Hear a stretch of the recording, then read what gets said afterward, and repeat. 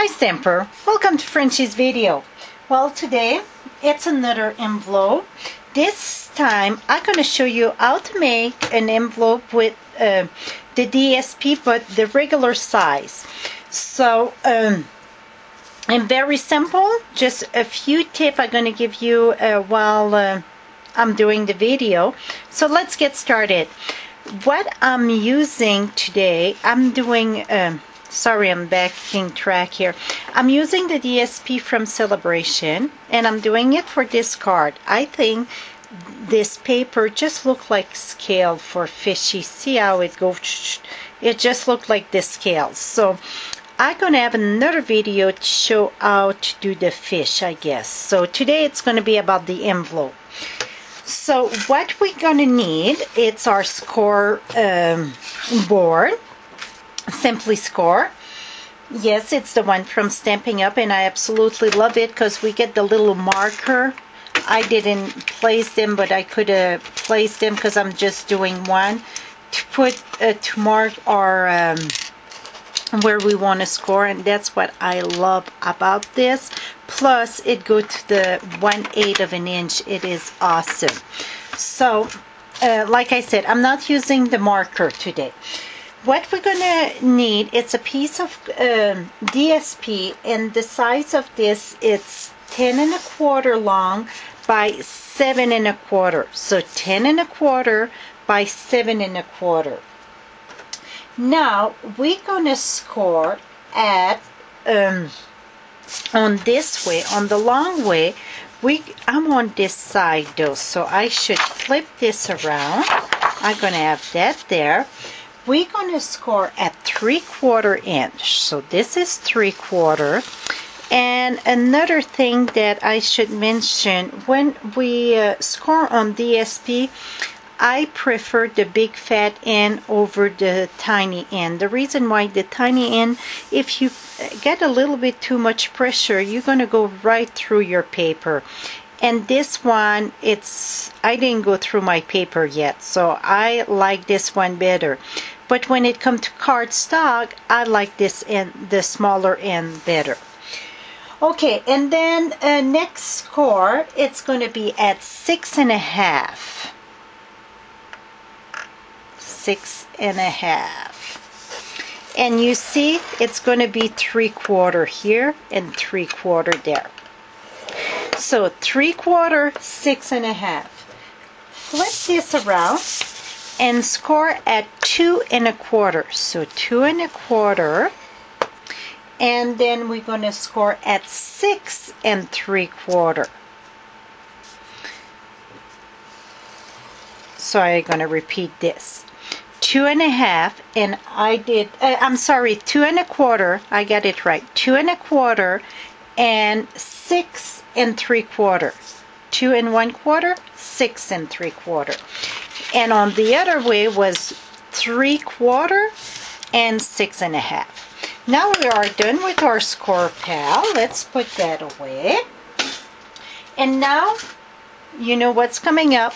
Yes, we're going to reinforce what we score. Reinforce this. Reinforce. You want to reinforce everything that you score. It makes it a lot easier to work with. Now, the center one, you don't want to cut the flat. At each end, you want to cut the flat. So, I got my big scissors here. And when I cut, I want to go inside the score line, not on the outside, because you want to make sure you cut all this off. It's better to cut a little bit more than not enough, because if you don't cut enough, what happens, it's when you come to fold your card, it hit on the side, and then you don't have a nice, it don't close nice.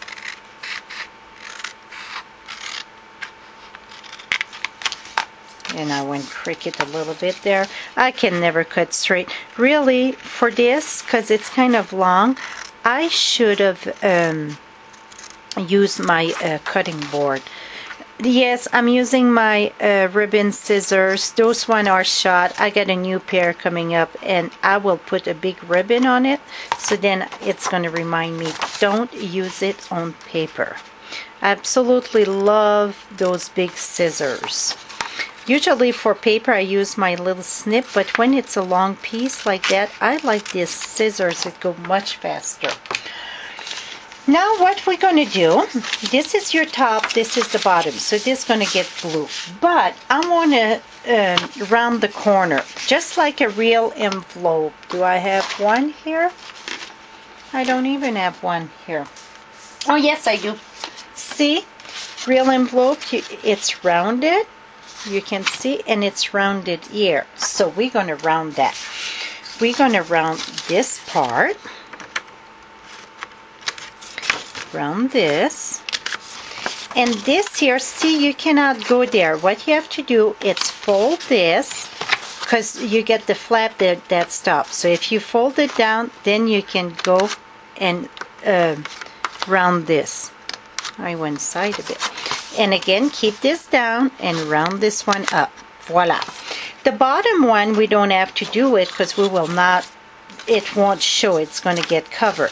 But I want to round these one, the bottom of the little flap that go inside. I'm saying we don't have to. It's better if I clean this, then I can see better. Here we go. Now what we're going to do, we're going to use the tumble glue, and it's 2N at this. This is like when I do little like paper punch art, I like this end, but for the envelope I like this fat end. And what you're going to do is put the glue all the way here and just go wide as the glue tip is. That's going to be plenty, because you don't want to pass this, because if you pass that, what's going to happen, it's going to glue the whole thing. See, you just put the little layers, that's it. Then take this, close this down, and this is going to hold your envelope very good. Voila. And then people say, well, how are you going to address it? I would use an address label. And then when you open it up, your card fits perfectly in it. Voila. So when somebody got it, they got the design envelope. I absolutely love it. And then you get this. So that is it, my friend. So now you know all about envelopes. Till next time, happy stamping.